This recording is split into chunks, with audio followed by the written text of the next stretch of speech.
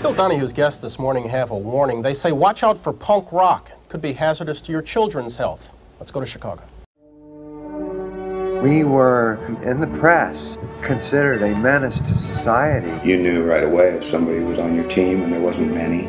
You know, it was a secret kind of music, and it was different. Various versions of socialism and anarchy and sort of mixes of in-between things like that were coming out through lyrics. Just basically said, we want to run our own lives.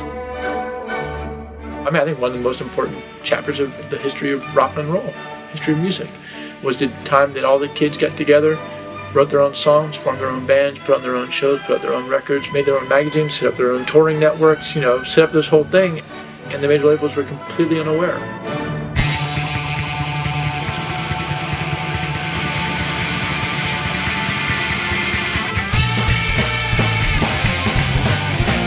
Like every creative movement, it starts with an underground base and it attracts people that are like-minded, and if it has enough depth to it, it becomes co-opted by the main culture. When I first started getting punk, to have a Hot Topic, I would be like, what? A place that has t-shirts, that's already made, and I don't have to go to a show. This is one of the best tours for the Casualties because we get in front of so many new kids. I believe punk rock should be able to listen to by everyone, and it's all varying degrees of punk rock. I want to get our music to everyone.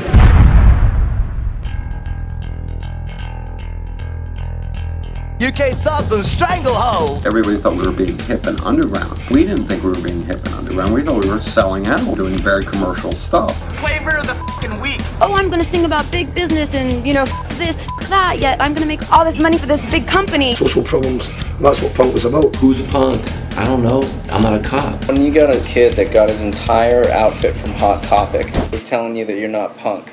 There's something wrong there. It's never been a punk revival because punk's never been away. It all went underground. I think punk rock has changed a lot of people's lives, much for the better. These kids weren't even a sperm when we were playing. We're going to do it on our terms. We play our music the way we want to play it. It's more of a family than I've ever had.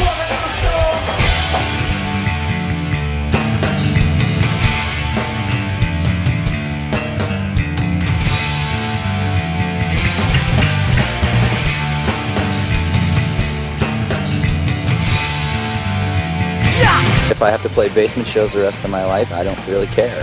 I have more fun and am happier as a human being when I'm playing music.